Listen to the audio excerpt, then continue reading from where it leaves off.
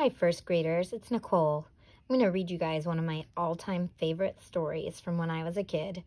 It's called Christina, Katerina, and the Box by Patricia Lee Gausch, illustrated by Doris Byrne. It's about a little girl who's very creative and also very bossy. This is about the book. This is the title page. There's Christina, Katerina. She's checking out these boxes. There she is. She's climbing. This is the dedication. It says, "For our Christina." There's Christina, Katerina, with all her stuff. Christina, Katerina liked things. Tin cups and old dresses, worn-out ties and empty boxes. Any of those things, but mostly boxes. Hat boxes, bakery boxes with see-through lids, shoe boxes.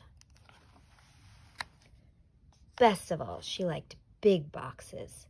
So she was happy indeed one sleepy summer day when even her sometimes friend Fats Watson was out of town to see a truck deliver a great, tall box that came on a refrigerator. I love the way the author says that came on a refrigerator. "Oh, how grand and new," Christina's mother said, looking at the refrigerator. "It is, it really is," said Christina, looking at the box. And she quickly claimed the box for her own and dragged it under the apple tree. To Mother, who was very neat and tidy, it seemed that boxes were for basements or trash barrels, not for front yards under the apple tree. But she decided that it couldn't hurt. It couldn't possibly hurt for one day or two to have the big box in the front yard there under the apple tree. There's Christina using her imagination. There's her mother. Look at her face. She's like a little bit worried, but she's like, I don't know, it's going to be okay. That afternoon, Christina's father cut a window and a door in the box, and Christina painted on turrets, a drawbridge, and bolts for the door, and the box became a castle. Inside, she put sticks on the windows for iron bars, and she brought in all her cups and saucers and a lot of fig Newtons in case there was a battle and she couldn't get out. There she is, painting the turrets. There she is, pretending with her animals.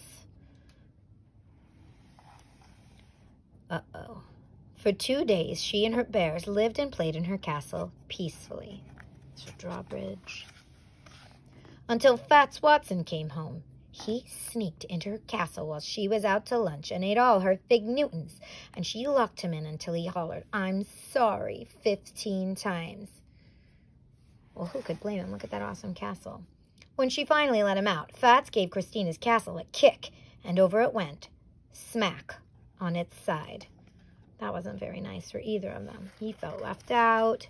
She felt like she wanted revenge, which is not a good idea. Look what happened. Oy.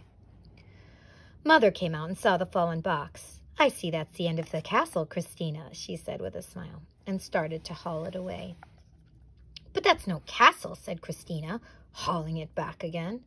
"That's my clubhouse," which is a new idea. And it was, for 3 long days, right there under the apple tree. Christina changed the window into a door and a door into a window.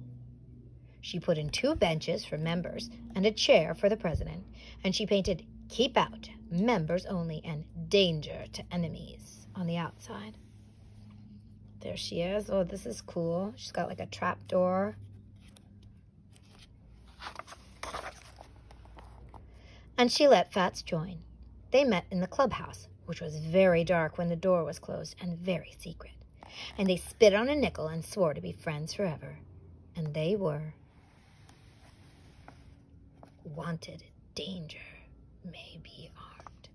Oh, he's got his lookout gear. Looks like that might be made out of cardboard even. Until one day when Fats got angry at always being vice president.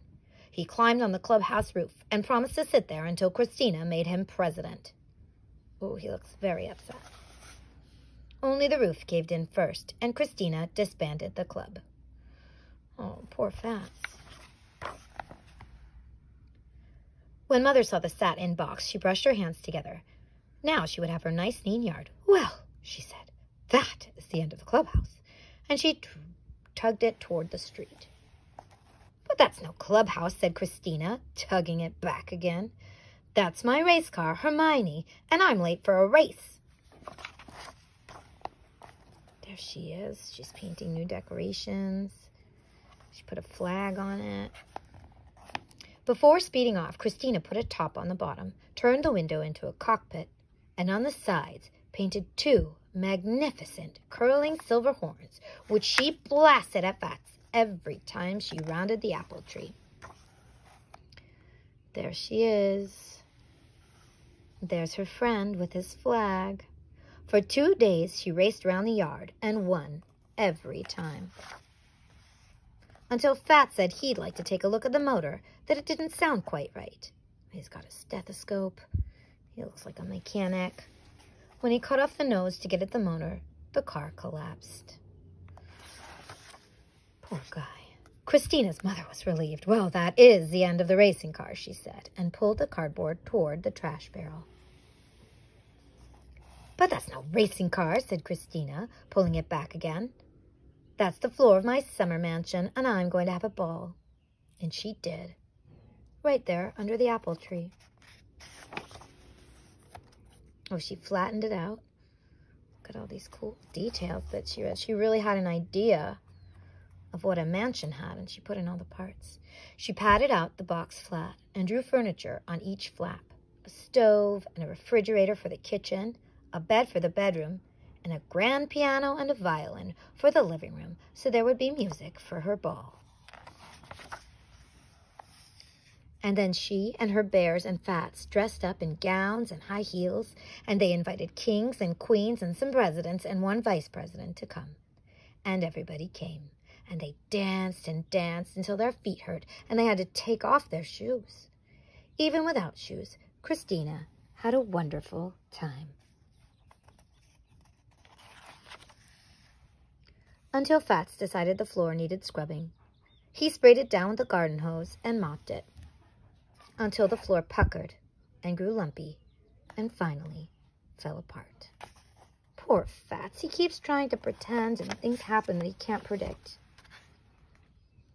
When Mother came out a little later and looked at her front yard, she shook her head and said, "Well," and then, "Is that the end of your grand floor?" "What floor?" asked Christina, who was running by. "Oh, you mean that old ragged box? Let's throw that away." Oh, Christina. Her mother breathed a sigh. At last she could have her nice, neat yard. "But quick," Christina said. Oh, look, she's showing her mom. "Fats's mother got a washer and dryer today, and he's bringing 2 ships down now. I said my mother wouldn't mind a bit if we sailed them here in our front yard, right under our apple tree." They look so satisfied. Good for Fats, he got to bring something. Sometimes I wonder about that name, but then I remember there used to be lots of musicians with names like Fat Swaller, and it was a little bit different. I'm not sure that's the nickname I would give my friend now. That's my favorite book from when I was young. Christina, Katerina, and the Box by Patricia Lee Gausch, illustrated by Doris Byrne.